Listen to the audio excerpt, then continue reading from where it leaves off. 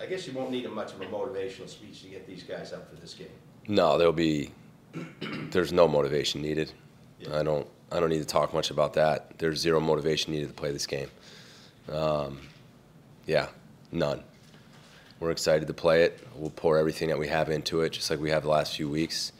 But this is a team right now with a lot of confidence, a lot of momentum, that is enjoying playing football. We're getting better. We need to still get better. There'll be no motivation needed this week. The O-line kind of took a lot of hit for that game last year, with Phil getting hurt and everything. Is that chip on the shoulder still there? It's a lot. They took a lot of bloody noses last year. The O-line took a lot of bloody noses throughout the season last year. This is a new group. This is a new team. This is a new O-line. And I think that, what did we rush for 308 yards last week? We rushed for 320 the week before. I think we were averaging rushing for 60 yards a game last year.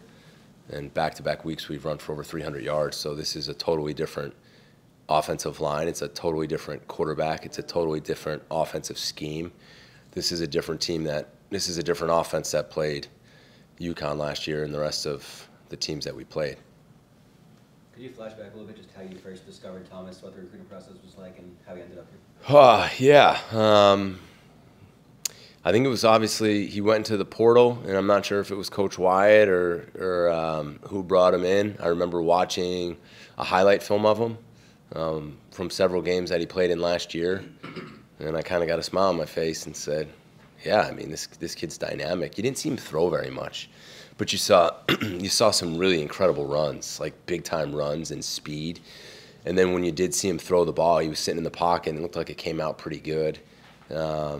And then we had him up on an official visit, and you just he's got a great personality. If you guys spent much time with him now, he's probably still quiet around the media as he's getting to know you guys. Again, he's a young guy, but really enjoyed him on our official, and then he told me he was coming, and obviously I was thrilled. And at that point, didn't really know much else about him other than he was a dynamic athlete. I went back and watched his high school tape, which was dynamic.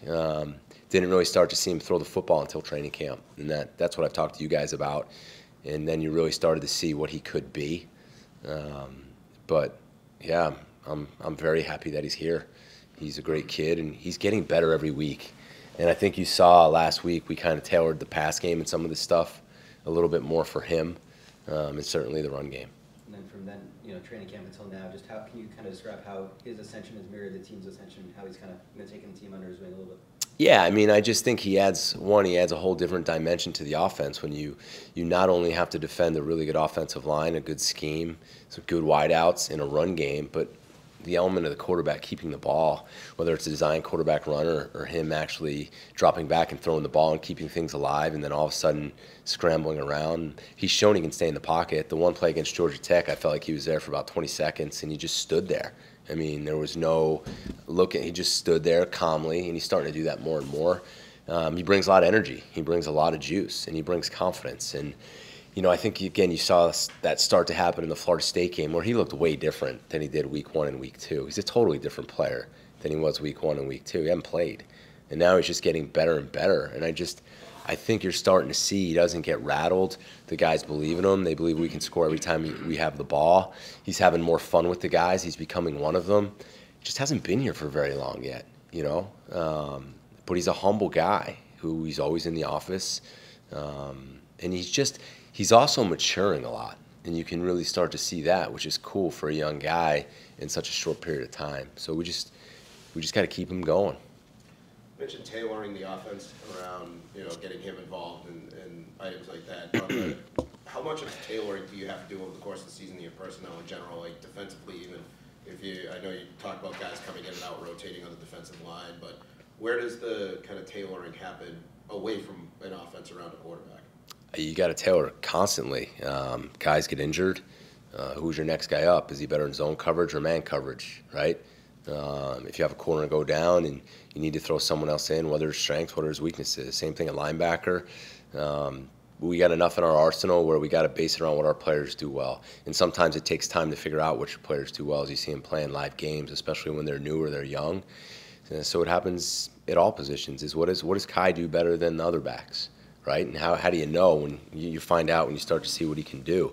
Is he a better downhill runner? Obviously, he's a bigger guy than maybe Broom, right? So certain plays you want to call it Broom in versus Kai in versus Cam Barfield in or Pat Garwo in, or you got to put your players in the best position to succeed. And as you go throughout the season, you start to figure it out, and it's our job as coaches to do that. Coach, when you look at kind of landscape of the ACC, South Florida State, it's wide open right now for the most part.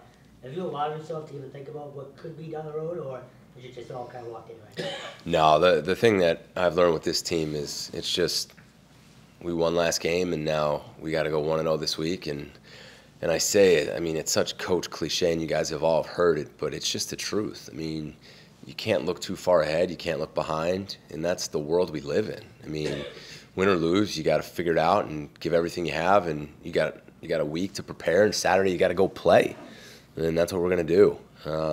And I told the team we've done that for 3 weeks in a row.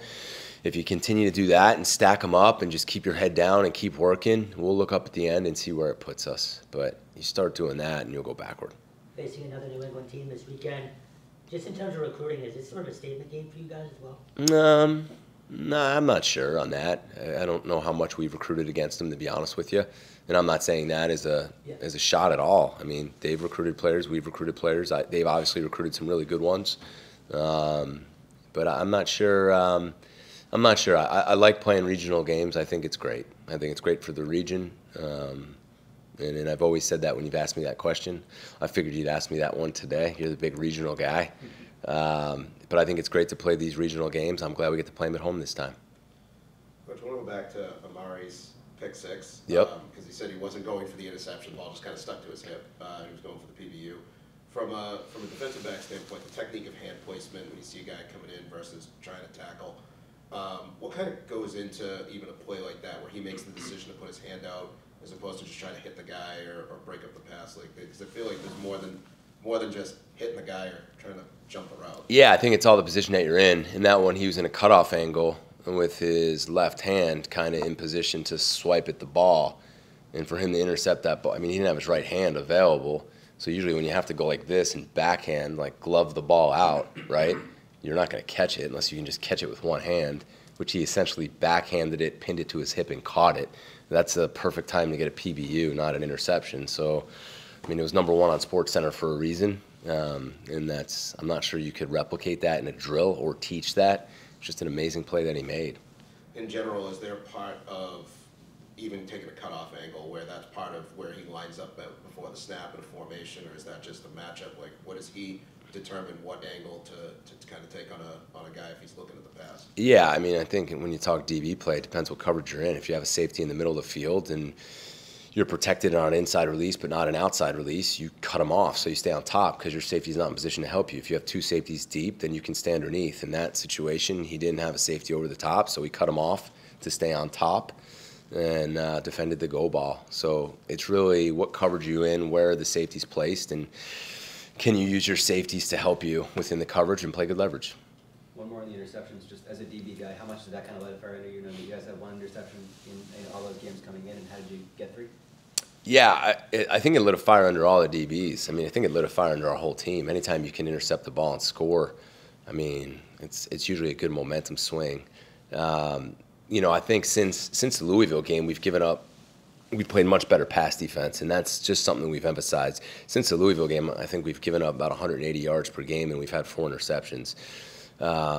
So we just put an emphasis on those guys playing the ball more and becoming the offense more when they're in position to do so. I felt like earlier in the year, our guys were a little tentative on getting their heads and turning around and trying to play the ball. When the ball's in the air, man, you got to turn and become the offense and go to try to make a play. And then that's what they're starting to do. And with some new guys, it just takes some time and confidence. The whole game plan against Georgia Tech was they were an explosive pass team, one of the most explosive pass teams in the ACC, with the quarterback being up there with yards per game and explosive pass plays. So we wanted to eliminate their explosive pass plays in that game, and we did. I mean, they threw for, I think, 200 yards, and he was like 44% with 3 picks. And in doing so, we gave up some runs and had some light boxes, but that was the game plan, and we put a lot on the DBs, and that plus the pressure we put on the quarterback was very effective in winning the game. So credit to the DBs, coaches are, and the DB guys. That was that was well played. Coach, I thought Lawson Kai's effort was 54 receiving yards. Just comment on that element of his game, and is he, quote, the proverbial 3-down back with that skill? He has a set to play on all 3 downs because he can protect on 3rd down because he's a bigger back, right? You don't want to put in little backs unless you're just going to cut block a lot. And then he can catch the ball. We've been trying to throw screens to him and try to get the screen game going more and more. And then on the one, he did a nice job of scrambling down the sideline when Thomas kind of rolled out and threw it to him. That's just a good job of him understanding the situation where the quarterback was, getting open, and he's got good hands. So, again, he's a young guy who hasn't played much either, so we're starting to see, like you guys were kind of alluding to, what he can do, and he catches the ball really well. And then he's hard to bring down in the open field. So he's got a good skill set. I think he's going to get better and better. Coach. Yeah, go ahead. Every time I look at the defensive stats, John Pupil's either 1, 2, or 3 every game. Is he just sticking his nose there in the box? Yeah. Or are those defensive tackles downfield? I think it's both, but he's a guy that, he's relentless to the ball. He is just flying around, laying out. He's a guy who plays with great effort. He's a good tackler, and he is. He's always around the ball. It's the first thing I did. I flipped to that page, too, and he was #1 in tackles for that game. And we didn't even start him. We started Victor in the game, so he kind of came in backup duty and played a lot and led the team in tackles. He's a hard guy to keep off the field because he does everything right, and he plays so hard. 21-0 in the fourth quarter. How important was it for guys to see what that looks like? No, yeah, that was probably the best thing in that game was that we came out in the half and we hit a bit of a lull, but then that didn't rattle them, right? We threw the pick, they scored. It was a 1-point game, but it didn't shake us. We got better, and we put up 21 unanswered points. And if that game went on, I don't know if they would have stopped our run. We kind of pulled back and wasted, I think it was an 8-play drive for about 550-something, and we could have scored again. And I just wanted to run out the clock and take a knee. We were up 15, and I think we would have kept going. We got stronger as the game went on, and you're starting to see that's who we are because our run game's going to wear people down. And in the fourth quarter, you could kind of see the D-line and the defense going backward, and we kept going forward. That was impressive. Speaking of the run game, in a day and age where it's pass, how much pride do you guys take on being able to pound people into the ground right now? It's how we're going to win games here. It's very important to me. You can control the time of possession. You limit the time the other team touches the ball. You play good defense. You run the ball, and you'll have a chance to win in the fourth quarter. And if we can do that, we'll wear people out. But with that, too, I think you're going to see the pass game will start to open up explosives because people are going to have to start coming down. Rushing for 300 yards in back-to-back games, you're not going to see very many light boxes, and then we got to be able to throw it over their head. And we have the people to do that on the outside, and once we can start becoming more efficient at that, then it's really going to open things up. The explosive run plays, which is also what jumped out in that last game, it wasn't just 3, 4, 5. We hit some explosive runs, and not just with Thomas, with Kai too. And that's probably the biggest thing. You saw some holes that, I showed the team meeting. There were some holes now that you stop and freeze the film, and you could drive a truck through them. And that's a credit to the offensive line. How much of that was if you go back in time, being able to run the ball, or where did you ever envision that would be kind of the identity that formed, or was that just kind of something that happened organically? If you go back even to what you thought the team might become coming into the season. Yeah, I've always wanted to run the ball. As a defensive coach, there's nothing worse than when you can't stop the run. It's demoralizing, and it changes everything that you have to do. But you always have to look at your personnel, We have a really good offensive line. They're well coached, and we have the people to run it, and we're going to do it. Some people believe you run the ball to win and you throw the ball to score points. I think each team is different, and you got to figure out what they do best and how they score points best, and that's what we're starting to figure out. And I think in the last three weeks, we've really done a good job with that. Now we need to keep going forward. And that's the biggest key. Whether we're playing UConn this week or whoever we're playing, this team has to get better. We need to coach better. We need to continue to play better. We left plays out there in the Georgia Tech game where I don't even know if it should have been close. And that was my message to the team. Now's not the time to think, great, you want no, it's if you're really a competitor and you really want to get better, you watch that game and you watch it really close, and that's not good enough. It's not, and I need to get better. And there were certain things I did in the game, and I told the team that weren't good enough and that could have cost us, and I'm going to do better this week. And that needs to be their mentality, because they'll start to read some things now where people will be saying they're doing that. No, put that away. Don't just, we need to get better in that. We need to run the ball better. We need to stop the run, but we need to do all those things, and that needs to be our mentality. Coach, where's Ryan at right now? Ryan will probably be out again this week, and we'll just see right now how he progresses until we get any final word.